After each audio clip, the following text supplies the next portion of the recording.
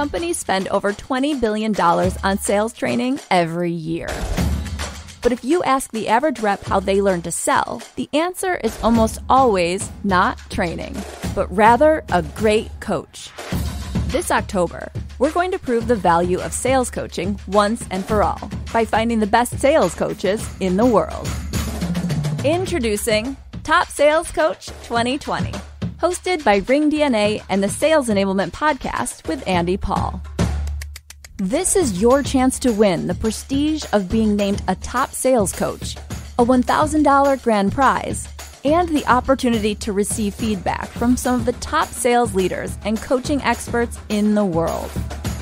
Enter the competition in 3 easy steps. Step 1. Choose one of 3 pre-recorded sales calls at topcoach.ringdna.com.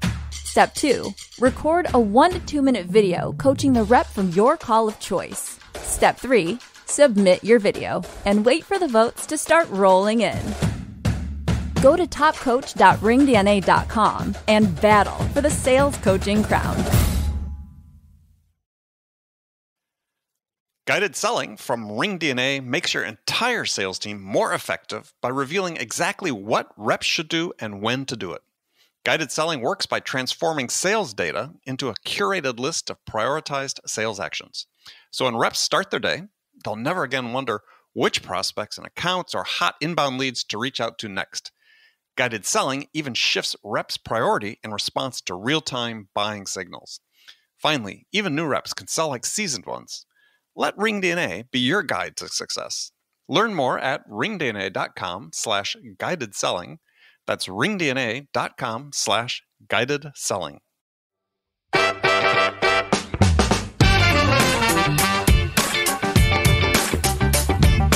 I don't buy that.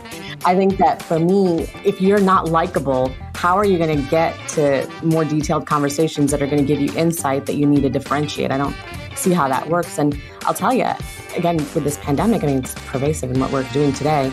People are emotionally drained in this, and your buyers are part of that group. So if you go in and you're kind of a bully, or you don't have any concern about what their plight is or who they are or where they're at, and you are oblivious to that emotion, and you're not likable, you're probably going to have a tough time to sell in regular times. But right now, no one has the capacity to deal with someone who comes in there is very, self-serving and clearly there to sell you.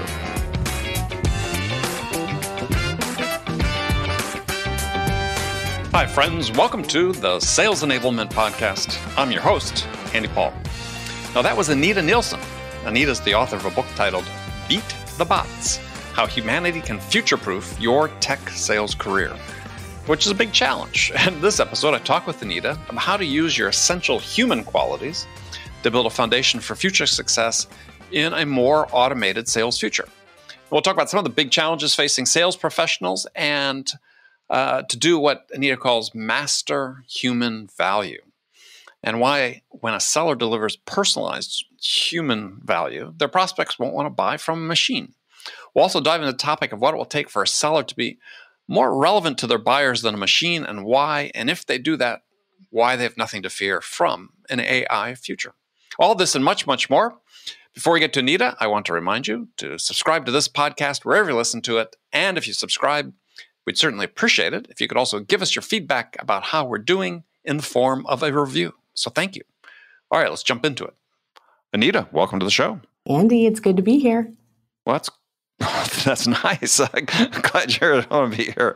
We're going to have a good time, I think, today. So where are you sort of sheltering in place these days? I am in the south suburbs of Chicago, a town called Frankfort. Frankfort? Yes. South suburbs. It's not that far technically, but most people don't know where it is, which I'm glad. It's the best kept secret. It's the most quaint little town. Yeah, I try to remember. My folks lived for a time years and years and years ago, actually before I was born, in Park Forest. Yep, that's actually not, I don't think that's that far. Yeah, my dad used to take the train into work downtown every day. There you go. Yeah, we have a really good train system, and I love it. We've got 2 stations here in Frankfort, so it works out pretty well. Nice, nice. Well, we're going to talk about your book, Beat the Bots: How Humanity Can Future-Proof Your Tech Sales Career. It's not necessarily tech sales. I mean, it could be anybody's sales career, right? It could. That's a good point. So I had to make a decision for the title of the book, and I've got stories from technology because I've sold technology and supported sales in tech for about 20 some years, and so my stories are all related to that. So I thought, you know what, I'm going to call this tech, just so people can. Tech people will know that these are their stories, right? Like cloud solutions and hardware, software, all of those things. But it does apply universally. So what was the impetus to write the book? So the impetus for this book was, so I work very closely with salespeople. There was like the last straw that made me do it. I went on a customer call with one of my coaching clients. I'm an embedded coach, and I have the privilege of being able to actually sit with my clients when they're in a customer meeting, which is awesome. We had this meeting and it went really well. I mean, it wasn't like astronomically well, but it did pretty good. We got out of there and we said, let's go debrief. And we went to a local bar and we had a couple drinks. And after the drinks start flowing, the sales rep that I was speaking with, I'm going to call him Neil, he just started to talk about, real life and how his commission checks were not what they used to be. And it was getting harder and harder to differentiate. There's more customers buying, et cetera. So all these challenges that are happening for him in sales in a very real way. And his concern was, I'm going to have to send my wife back to work. She hasn't worked in years. And she's going to have to go back if things don't change. And my son is in a prestigious private school, and I'm going to have to pull him out. And so I'm hearing this, and I have a very sensitive empathy sensor, and it starts to go haywire because at that moment, it became very real for me that sales is changing so much, and not even thinking about the robots yet, but just differentiating and having multiple buyers making decisions. And it's impacting these human beings that I adore and that I support. So it was like, all right, you know what? Got to do it. Let's just get this done, and let's hopefully reach as many as we can. Well, so what did Neil stop doing that he was doing before? He hadn't stopped doing anything. I mean, he was following all of his principles. He was doing, the right activity. I think it just came down to the fact that the space that he was selling in, it wasn't that differentiated anymore. And he was having a difficult time doing the things that he used to do from a personalized value standpoint. I mean, it's not a world where you can, go play golf and, have steak dinners and that helps reinforce the relationship. It's much more, it's different than that. And there's more people involved, I think, is probably the biggest change. So he was still navigating how to work on that. And of course, I was coaching him through that. But yeah, so much had changed. And I think the other big thing is when you go in as a sales professional today, or I could say back then when I was talking to Neil, your customer already knows so much about you. And they've checked you out on LinkedIn. They know your company's webpage. They know what people are saying about you on Glassdoor. So you go in and it's a different conversation than these folks are used to having. They usually go in and give their pitch and their introduction. Now it's like, you know what? Customer says, I already know that. I've seen your website. Tell me what I don't know. And I've actually heard a customer say that. So those types of changes, I think, were really making a difference. It's not overt. You can't see it right away, but that's, I think, what was at play. Well, it's sort of interesting. I mean, just listening to tell the story is that, it sounds like Neil just wasn't paying attention. It's not like these things happen overnight. I mean, and I might take issue with bits of the description because I'm not a huge believer that, at least if you're selling complex deals, that there are necessarily more stakeholders. I mean, there's always been, there may be more in quantity, but there's always been a complex deal. There's always been a lot of stakeholders involved in a decision. I was wondering, this is maybe a broader question too, are people just paying attention? No, I don't think he had an issue with paying attention. I think it is difficult for people to change. So he knew some of these changes were happening. But there's a big difference between knowing that there's change and facing it and figuring out how to adapt for it. So there's a period of time in there. I think, he was still working on his skill set and how to do his research and how to have that powerful discovery conversation. So there was a lot of, there's evolution happening real time at that moment. So it's not, I hate to say that he was not paying attention because he absolutely was. He's actually one of the more diligent sales professionals that I've worked with. So it was more of things are changing and I'm trying to keep up, but I don't know what's going to happen. Yeah, well, and I don't get down into the weeds at this point because we're going to cover some of this conversation, but it's you made the point about like discovery. So in Neil's perspective, what changed about discovery? Just the fact he had to do discovery with a broader segment of people? No. The discovery was typically with your champion first, right? So in these types of complex sales, you meet with that one person, then you get to the broader audience. The discovery itself hasn't changed that much. I mean, there's ways that you could improve it, but the questions do change, right? Because when you are coming in to meet with a customer that's already done their research, they're assuming that you've done your research on them as well. So you better come in there with some really, really intelligent questions based on what you're seeing out there, for example, on social media or press releases, et cetera, which I know you're going to say that that's something you had to do in the past, but it's more powerful now, the way that you have to look at that, than I think it has been in the past. And maybe there's a little bit of, people are having a difficult time catching up, but they're in the sales day to day. I mean, it's hard for them to keep their thumb on the pulse of all the different things that are happening and how others perhaps are selling that is more powerful or that's more convincing, et cetera. Okay, well, let's come back to that, because I think that's worth exploring, because I believe change is gradual. Even though we've seen continuous change, I think it's still incremental. And I think the challenge for sellers like Neil may be a little different than what you described is but also part of what you described is he wasn't as relevant to them as he was before. He wasn't. That doesn't happen overnight. That's something that's why it said, was he paying attention? Because I think this is there's always these changes, right? That are sort of continuous change. And I've experienced, working with people who are just confounded by the changes. My career, 4 decades in sales, I've seen it all. I remember when it wasn't too long before I started working, the fax machine was new. So, but I've seen people completely, like I said, just completely confounded by changes in the way we sell, changes in, going from, analog to digital and so on. Right. There's a lag. I think what I'm trying to say, and maybe in the context of what you're saying, is there's a lag, right? So if you're sitting here thinking I'm going to get irrelevant, which a lot of salespeople were at that time, because there's all these studies about how bots are going to take jobs from salespeople, 50% of the jobs by 2020, et cetera. So that you have to become more relevant by the minute. But there's a lag between when you make that determination and then you recognize where you need to go. But we know it's a continuous evolution. So I don't think that you're ever at the point where you're exactly where you need to be and that you're the best seller. Agree. Absolutely. So I think there's a lag, and that's probably where I caught him. Well, yeah. And I think is a really critical point for salespeople, is that if you want a career, in a long-term career over the course of your own careers, I use the word paying attention, but that's really what it boils down to is you're so stuck in your own little bubble that these things are happening all around you, and suddenly you wake up one day and find out, oh, I've been left behind. That's right. And I think this is what happens to a lot of salespeople. We got our 80-20 distribution. Suppose the top 20% are doing 80% of the business. Well, if you're not one of the top people, are you feeling this imperative to become one, or at least to become proficient at what you're doing? Yeah, he was competent, he was proficient, but he wasn't at the point where he was unconsciously competent yet about what he was trying to do within the context of those complex sales. So yeah, I totally get what you're saying. And it's a situation where we have to adapt to change. And I think if nothing else, the situation that we're in right now with this pandemic and all of these things, that has made this at the forefront, that you don't get to just sit around and expect that you're going to be able to have customer meetings face to face all the time, or that you're going to be able to do the types of things that you did before. Maybe you hated Zoom. Maybe you never turned on the camera. Not an option so much anymore. So I think people are catching on.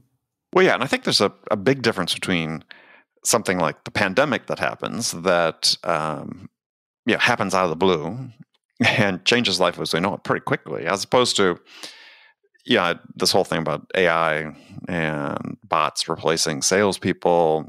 Forrester is famous for theirs. You quoted the report, 50% of B2B sales jobs gone by 2020. Well, it's 2020, and actually B2B sales employment's gone up. That's right. So if to that point is this AI train is moving, but it's what's the movie where I think maybe an Austin Powers movie where like the Zamboni machine, or not the Zamboni, but a big roller, mechanical rolling machine, rolling, and the guy's roll him over. rolls him over, and he sees it coming from 50 yards away and is paralyzed to the spot and can't move. Right. I mean, it's sort of like that. Is change is coming, but even though it feels rapid in many respects, there's time if you're paying attention to react and so on. But to the point of your book is what do sellers really have to fear from AI, and what form do you think it's going to take that forces them to change? Yeah, I don't think necessarily that all sellers need to be afraid. I think the sellers that need to be afraid are maybe the people that are doing more transactional sales, right? Anything that can be replicated that doesn't require, human traits such as empathy or problem solving or critical thinking. Those types of things I think are ready for robots, AI, machine learning, all of those things to take over. But what isn't is exactly what I just said, the things that require empathy, the things that require you to genuinely care about your customer, to have the ability to have conversations with them that are focused on not just the business, but on them as human beings. Those types of things, I think we're not there yet where the technology is going to take over those things. And I'm thinking maybe not in our lifetimes, but we could be surprised. So I fear for the salespeople that are doing transactional sales, that have gotten really comfortable and complacent almost in that. And they've got their shtick. They go out, they talk about features and benefits, and then that's how they think they're going to close the sale. Well, if you can get a machine or even a website to do that, you're irrelevant pretty quickly. So I think that's the way that I look at it from, there's technology disrupting the industry. And honestly, none of the salespeople that I work with, which I don't typically work with transactional sales professionals, right. They're not directly, they're not sitting with this hanging over their head every single day. But, when you see reports like that, for Neil, for example, he reads things like that. A lot of salespeople don't. And so he knew that was something that was out there. So he was kind of afraid of that. So it's one of those things where, some people are just walking through this oblivious, but some people get it and they're trying to figure out how they make it work in the way that they sell today and how they're going to sell tomorrow. So the key then for people who are in B2B sales, let's say, again, not transactional, working on more complex deals, is, title of the book, Future Proof, and based on humanity, which I think is the right track. But what should people be looking at today and saying, okay, what steps can I take today? And to sort of, play with this theme of future-proofing my sales career. Yeah, I think simple skills like the discovery, for example. I think you have to get better at discovery. It's no longer a time where you can just go in and do, regular old open-ended questions that you're taught about in Sales 101. You have to be asking the big questions, the kind of questions that give your customer the ability to, show some emotion. And I joke about this, but only half-heartedly, questions a shrink would be jealous of, right? You want to get in there and really give them the breath to be able to speak about where they're at, not necessarily just in their role or with their company, but who they are as a person.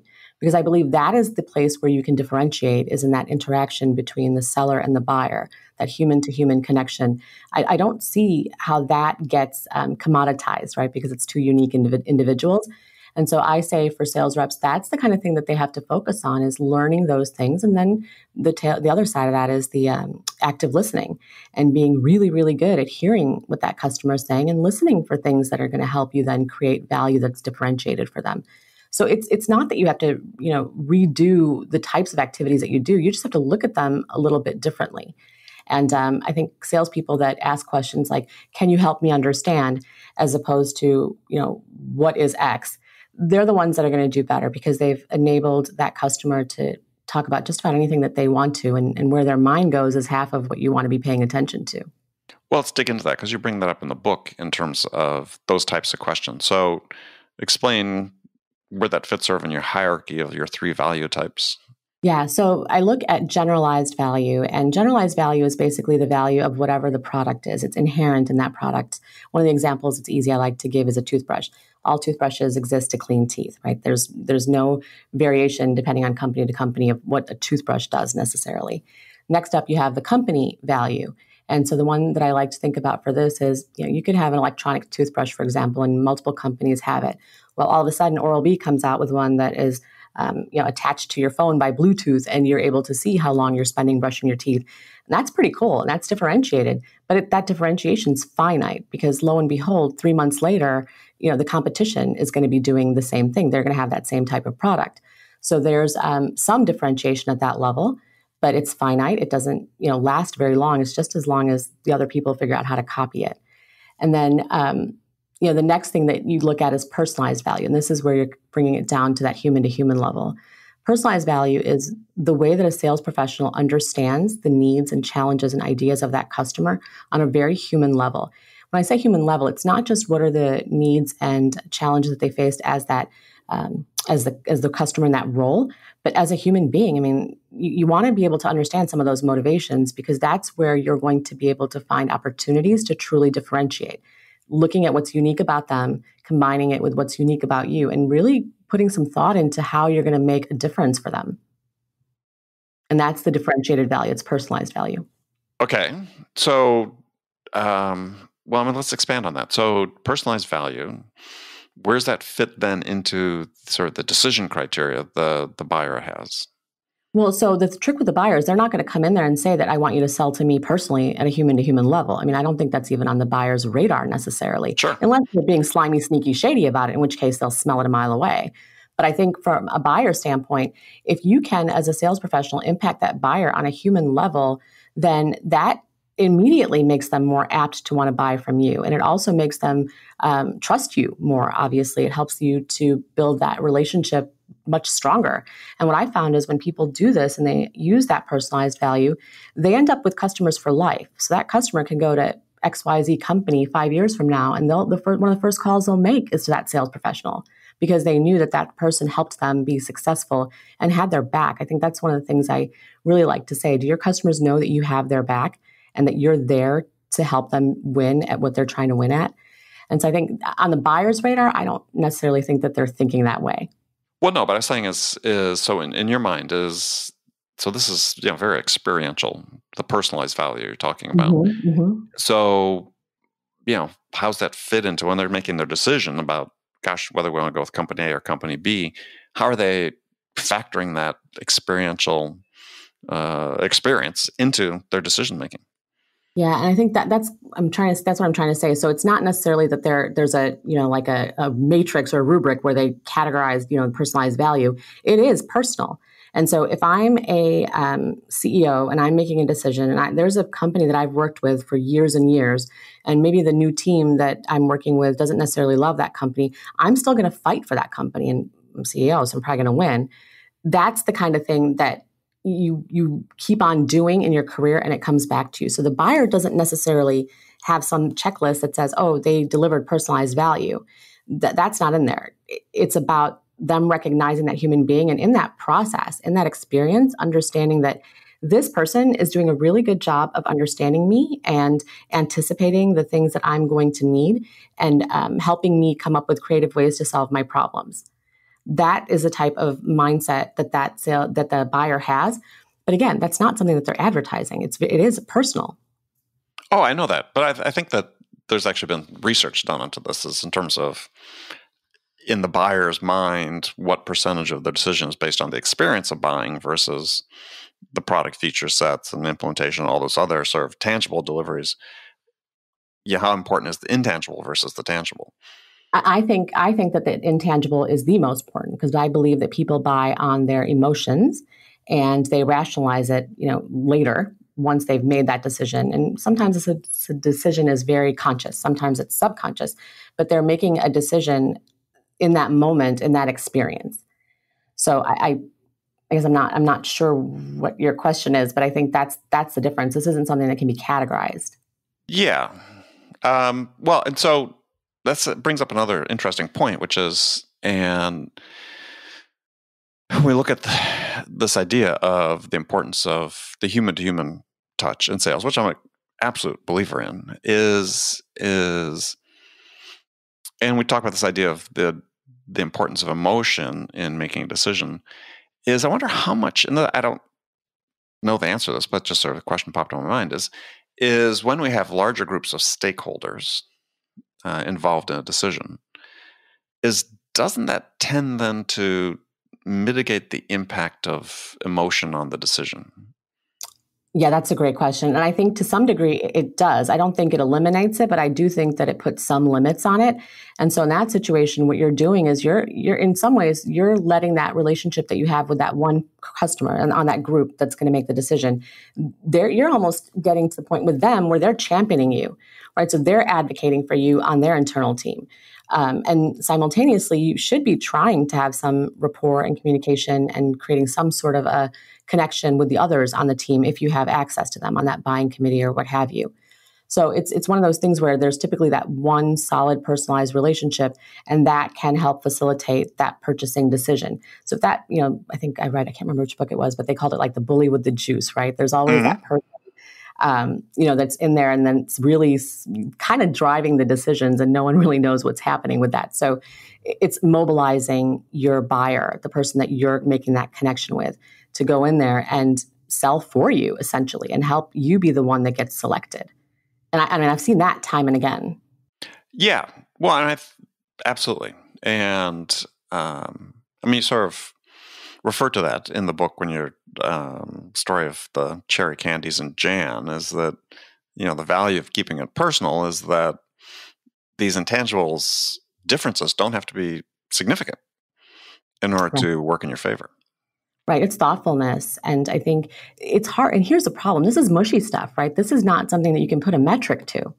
And I think that's why sometimes people struggle with it. I mean, sales leaders have a difficult time really understanding how these things work. But at a very human level, the people that are connecting, it's very powerful. I mean, I think it's the most powerful thing. But it's that thoughtfulness, that just genuine concern and commitment to their success, the customer success. I think that you can't put a number or a metric on that, but I think it's the most powerful thing. Well, it's interesting because, there are some number of sales authors, sales experts who are saying just the opposite these days, that, this whole idea of a relationship is overblown, that you don't even need to be likable in order to win business. In fact, it may be working against you. Just interested in your take on that. I was going to say, I'm probably either subconsciously or deliberately not reading that kind of thing. I don't buy that. I think that for me, if you're not likable, how are you going to get to more detailed conversations that are going to give you insight that you need to differentiate? I don't see how that works. And I'll tell you, again, with this pandemic, it's pervasive in what we're doing today. People are emotionally drained in this, and your buyers are part of that group. So if you go in and you're kind of a bully, or you don't have any concern about what their plight is or who they are, or where they're at, and you are oblivious to that emotion and you're not likable, well, you're probably going to have a tough time to sell in regular times. But right now, no one has the capacity to deal with someone who comes in there is very, self-serving and clearly there to sell you. I think there's a big difference, and I don't think that being unlikable is going to help you. But more than that, I think that customers are at a point where they can sense your intent. As human beings, I think that most people can sense if someone is there to sell them or if someone's there to help them, and it's a fundamental difference. Yeah, I agree, because I don't think customers are ever under any illusion that you're there to get an order. But to your point, it's how you go about it. And I think an interesting way I like to look at it is there's a difference between we train sellers to be persuaders, where they really need to be influencers. Yeah, that's right. I think there's a huge difference, and you sort of refer to this a little bit in the book, or imply it, is that persuasion is, which I had a guest on the show not that long ago, written a book about this idea of how do you change people's minds, and said that research finds that people have a natural, I call it a cognitive bias against persuasion. They resist it when they feel it. This whole idea, I guess the old expression, people don't mind buying, but they hate being sold. Exactly right. Yeah, interesting how you see that playing out, because I think this is one of sort of as you look at the role of automation going forward, is that it is going to be persuasive but not influential. Meaning persuasion has sort of a implication of coercion behind it to some degree. That's right. And influence doesn't necessarily. Influence, if you look at the definition, the dictionary is really about having an effect upon somebody. I agree. I think what's tough is, if I think about being able to, just kind of sell somebody, I feel like if you're looking at persuasion in that context, someday there's going to be an algorithm that can mimic what these principles of persuasion are. I mean, it's tons of study done on that. So sure. maybe a computer or a robot figures out, okay, have I done the scarcity conversation? Have I done, XYZ social proof, whatever that looks like? Mm-hmm. I don't see influence. I don't see turning into an algorithm because it's so gradual and it is so personal. How you influence a human being is a function of what motivates them and what matters to them. And until robots have the ability to understand that deeply and have empathy, I don't see how that technology takes that away. Yeah, well, I think the key thing is that this influence, this helping, as we talk about it, is really contextual. That's right. And unique. Yeah, everybody. I mean, if there's 7 billion people in the world, there's 7 billion different customers. Exactly. So being able to synthesize what you're getting from all these data points you're getting from the stakeholders in the decision, right? And synthesize it into something that's coherent, that's differentiated. Yeah, it's going to be hard, I think, for machines to do that for quite some time. Yeah, I agree. And that's kind of what I want to emphasize to sales professionals is, sure, I mean, have an idea of where robots and machine learning and all those things are going and if and how it's going to impact you, but don't let it be something that makes you afraid or overwhelms you so that you lose sight of what you do, because what you do when you're a good salesperson is you are differentiating because you are focusing on that customer's need, right? A good salesperson, like you just said, they're there to help. I like to look at it as, in pre-sales, for example, a salesperson, until that deal is signed, that salesperson is the biggest advocate for that customer's success.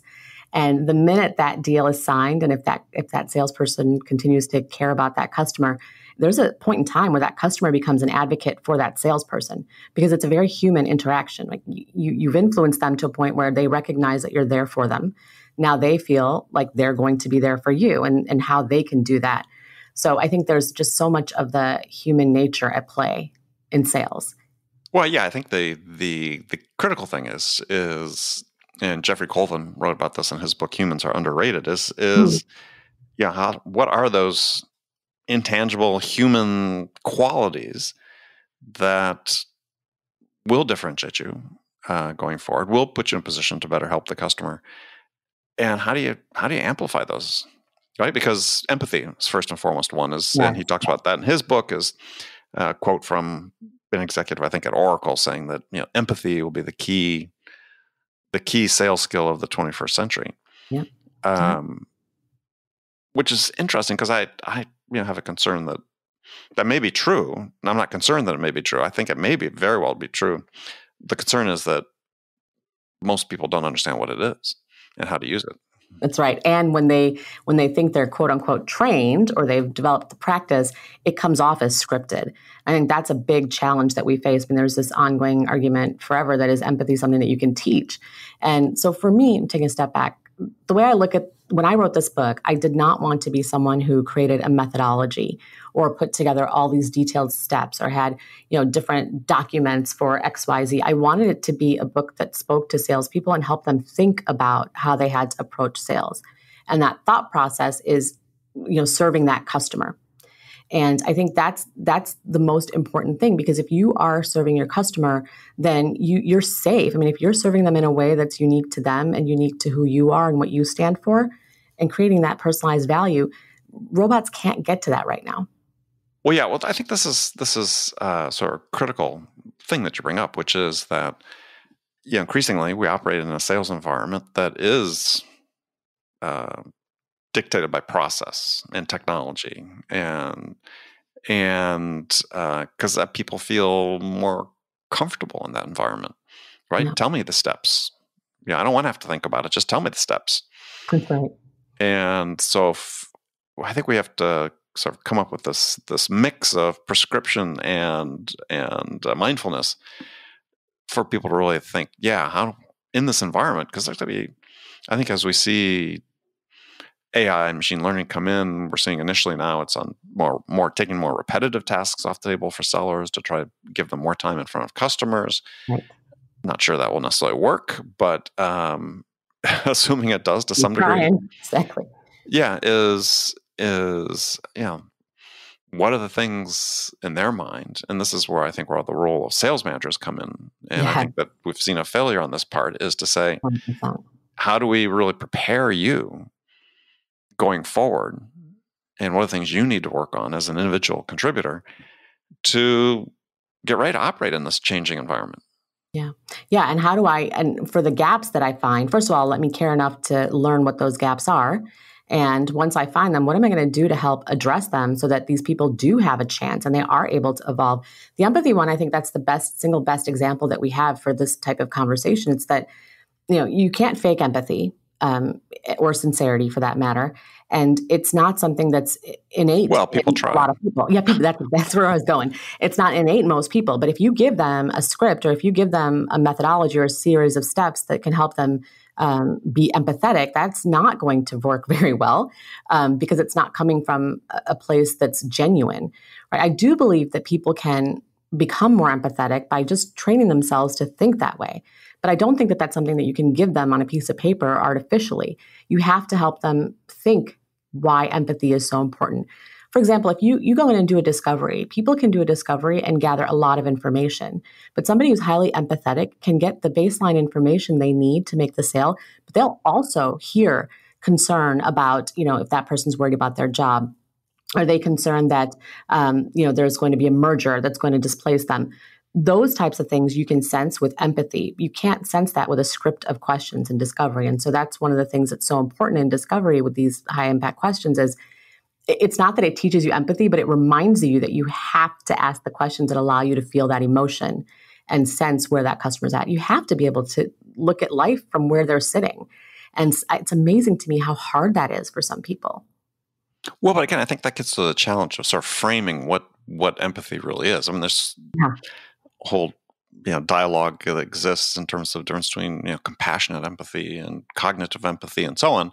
And I tend to come down more on the side of cognitive empathy, which is we give our sellers personas of what of our target customers, and this is what they're feeling, and I think that people want to go in and say, I feel how you feel, right? And as opposed to saying, I understand why you feel the way you do, which as you're alluding to some degree in your book and I think that is an important distinction is it's okay to feel the emotion, but if you want to be effective for them, if you want to help them, you need to understand why they feel the way they do. That's right. It's the motivator, right? So what is that situation or that context that's making them react the way that they do and the emotion that they have? So a lot of times, customers are just afraid because if you think about it, when you're making these large technology purchases, it's a huge investment for that company. And a lot of careers are made and broken on, large technology purchases that failed. And so the amount of fear that individual who's accountable for the overall buying process feels is huge. And so to go in there and not recognize that is foolish because you have to be able to account for that fear. And how are you going to address that fear? But when it becomes more powerful is when you're having a conversation with that customer and you understand the degree of that fear because you are able to be empathetic with them and try to sense where their head is at in terms of how much is this fear? Is it debilitating? Should I just leave because they're just not going to make a decision on this? Or, these are the types of things that are making them scared, to your point, right? What's making that happen? And then how do I address those things that are making them scared? Mm-hmm. Well, and you compound that with the fact that I believe that most sellers, though some grow out of this, obviously, is also operate from a position of fear. Yeah. So when you have fear, confronting fear, it can make for a lack of progress. Yeah. Yeah. Fear. And the other one that I really dislike and I feel sad when people have that is this sense of desperation. I think when you've got a sales professional who maybe isn't making the numbers to the degree that they are expected to, then they start to make really bad choices when they're in the deal, right? Like they may ignore the fact that this is not a customer who's going to make a decision or it's not the decision maker, for example. Mm-hmm. I think there's things that can impact your own ability to be empathetic, right? Because if you're so much in your head and you're undergoing something, that's going to probably overshadow your ability to recognize what that customer is going through. If it's something that's super powerful like that, if I'm a salesperson and I'm worried that this deal is going to make or break my career at this company, I'm going to behave very differently than a salesperson who's got this long view of how to work with customers. And so I think there's a little bit of that at play too. We can teach them all day. We can teach sales professionals, these thought processes and what they should be considering. But when they're in that moment, who they are, what they're going through is a huge factor in how that conversation goes. Yeah, well, there's this interesting conundrum that exists. On one hand, you have employers decrying the idea that salespeople turn over so quickly. Yeah. But on the other hand, salespeople are turning over so quickly because of the environment. That's right. So, that is sort of the push me, pull you that really needs to be resolved. And it's getting worse. I mean, if we're having sellers, as in some cases, I think in certain tech segments, our average tenure is 16 months, 16 to 18 months. Yeah. You can make the argument that they haven't learned anything. Yeah, it's true. And that's why a lot of the learning that you have to do, it does have to be kind of on yourself, because a lot of companies don't provide that learning. And, it's interesting, if I look at these sales professionals and they do have a short tenure, the question for that leadership team becomes, what was it about this environment that makes us churn these sales professionals so quickly? And this is where I think that the whole field of sales enablement has a huge opportunity. And so, I'm shifting gears a little bit, but when I look at sales enablement, I look at sales enablement leaders and sales enablement team members as sales professionals that are selling to the sales organization in the company. Essentially, that sales organization is the customer of sales enablement. And so sales enablement people have to start focusing more on, how do I make this environment something that is positive for these sales professionals?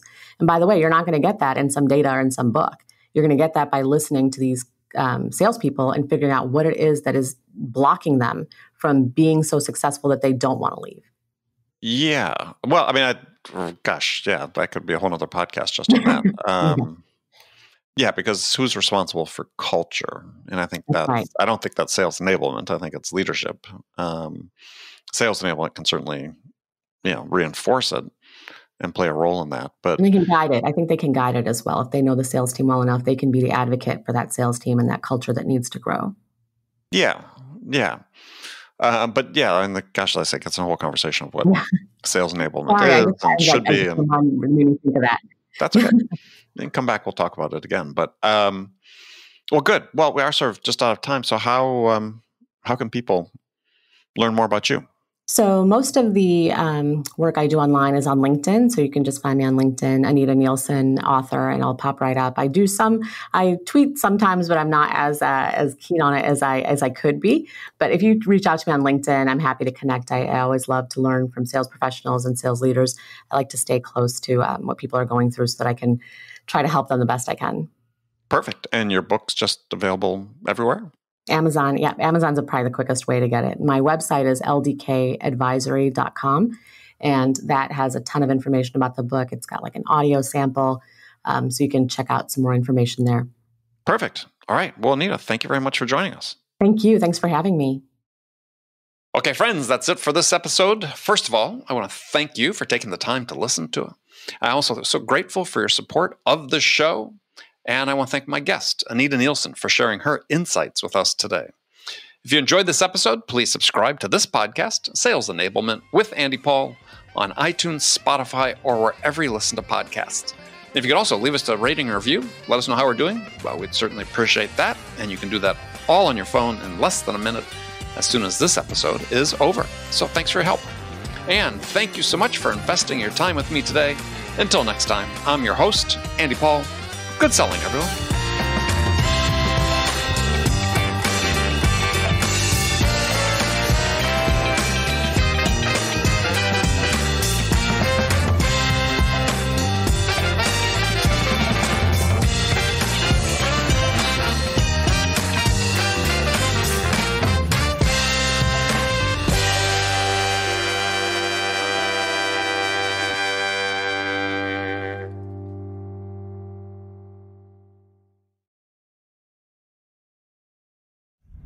Companies spend over $20 billion on sales training every year. But if you ask the average rep how they learn to sell, the answer is almost always not training, but rather a great coach. This October, we're going to prove the value of sales coaching once and for all by finding the best sales coaches in the world. Introducing Top Sales Coach 2020, hosted by Ring DNA and the Sales Enablement Podcast with Andy Paul. This is your chance to win the prestige of being named a top sales coach, a $1,000 grand prize, and the opportunity to receive feedback from some of the top sales leaders and coaching experts in the world. Enter the competition in 3 easy steps. Step 1. Choose one of 3 pre-recorded sales calls at topcoach.ringdna.com. Step 2. Record a 1 to 2 minute video coaching the rep from your call of choice. Step 3. Submit your video and wait for the votes to start rolling in. Go to topcoach.ringdna.com and battle for the sales coaching crown.